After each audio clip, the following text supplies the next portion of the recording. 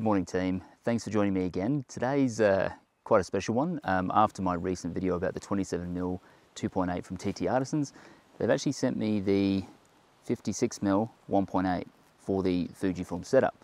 Now you can get this lens for E mount and Z mount for Nikon for just APS-C cameras, so just your crop sensor cameras. If you've got a full frame camera, unfortunately it's not going to work.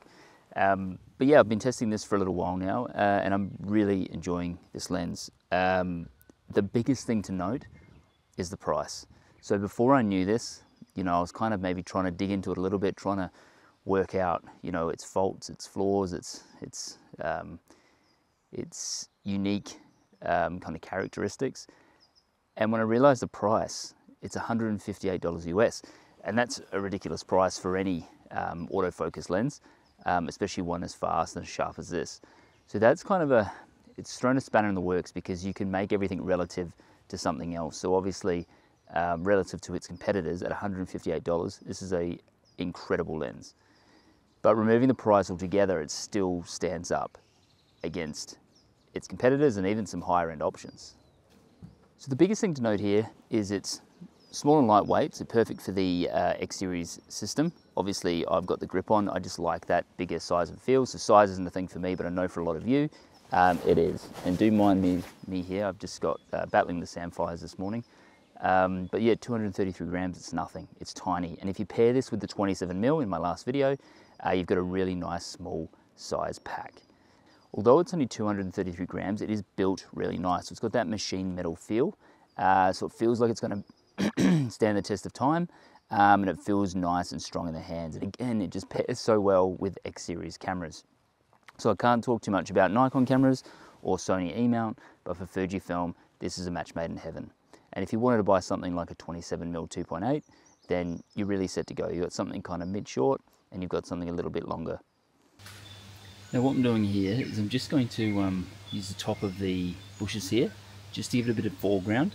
At 1.8, which is what I'm shooting at the moment because the light is so dark, it's going to really soften the top of that hedge, and then it's just going to blur it into the cabin or the hut in the background. So let's give this a go. It might be a bit tough because it's quite high, but I'm sure we'll get a good shot.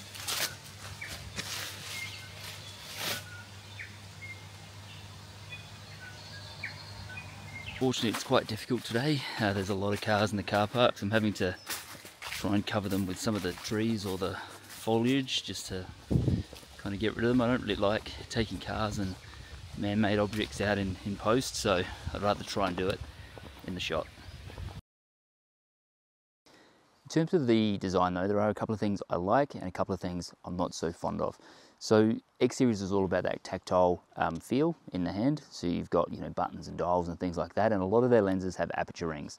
Unfortunately, this lens does not. That's something I did like about the 27mm 2.8, is it had that aperture ring, it fit the system, and it made you feel like you really wanted to kind of use it and whatnot. So it does feel great in the hand, and it's got that nice machine metal finish, but it's just lacking that aperture ring.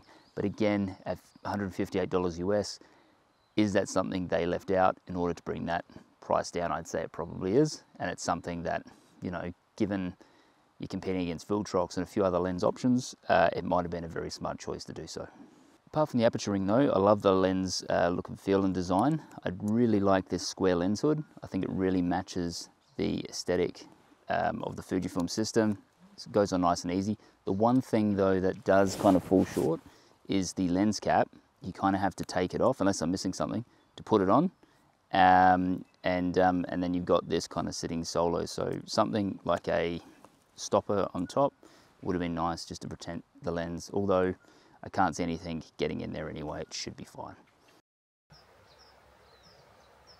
So what I'm doing now, I found this old dead tree here, so I'm just going to silhouette it against it's a decent sunrise, it's not crazy, but it might just show the texture in the wood and just show off just how sharp this lens really is. So let's try and find a composition, because it is quite a messy one, and see if we can kind of try and break a bit of the noise in the foreground and the midground away, so we can really showcase this dead tree. We'll see how we go.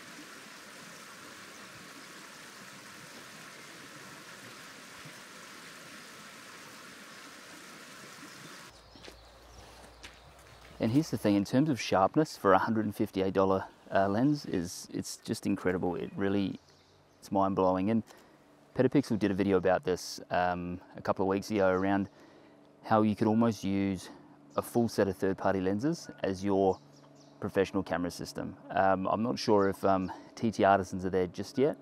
If I was if I'm a working professional, would I go out and just buy TTArtisan lenses? I'd definitely maybe pick a couple out of those things for the look and the feel.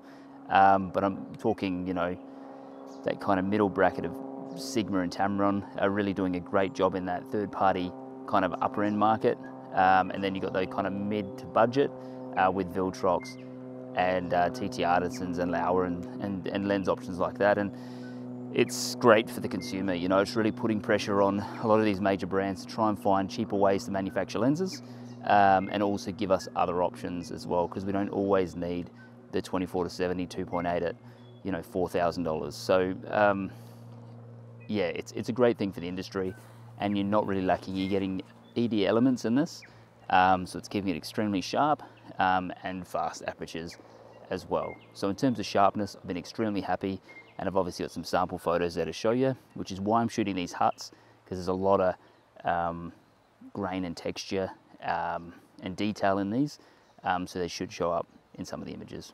56mm has a minimum focusing distance of 50 centimeters or half a meter. You can get super close to these guys, and even at wide open, it's extremely sharp, and it absolutely obliterates the background. Super smooth background. The flower remains relatively sharp, but it gives you that ability with this lens to get nice and close. And once again, we found a lupin, which to my knowledge are usually gone by this time of year, but we'll take it. So again, I'm shooting it wide open here, that really soft background. I'm not too worried about the sharpness on the flower. It's more about the feeling and that kind of airy, soft kind of feeling, which I think really kind of marries up with the subject. So we're going to shoot that now and see what that looks like. But I'm really liking this lens.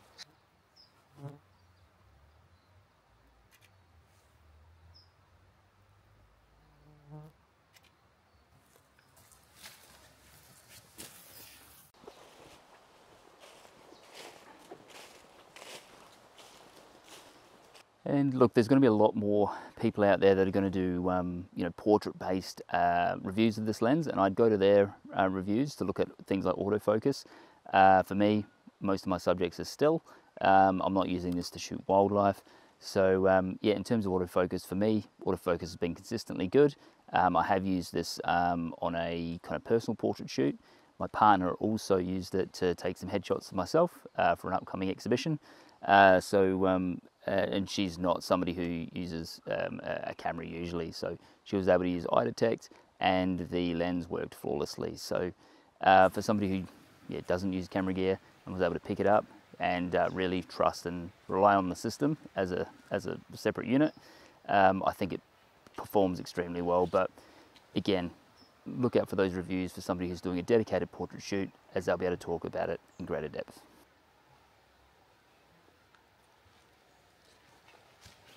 Alrighty, so we're here down by the Arrow River, and we've got one of the old mining huts in the background. So I'm still shooting at 1.8 to 2.8, as I want to see just how sharp this is wide open, because a lot of people will be using this for portraits and things like that, and great for obviously using low light. So I'm getting down low, trying to blur that background out into the kind of foreground, into the midground background, which is going to be the mining cottage here. And this is actually where they used to stay, which is pretty dire given the sand flies and just how small and kind of primitive these cottages were. So I'll show you what I'm doing now. I'm getting nice and low, shooting quite wide open, and letting everything kind of go soft into the background.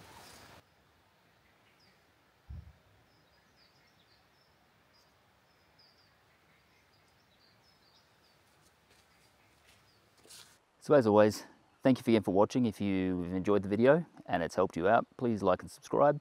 Yeah, stick around. Next week we'll be back in the wildlife piece. So we'll have some exciting new wildlife with probably the 800mm from Nikon. which is extremely exciting to shoot with. So thank you again. Please like and subscribe. See you next week.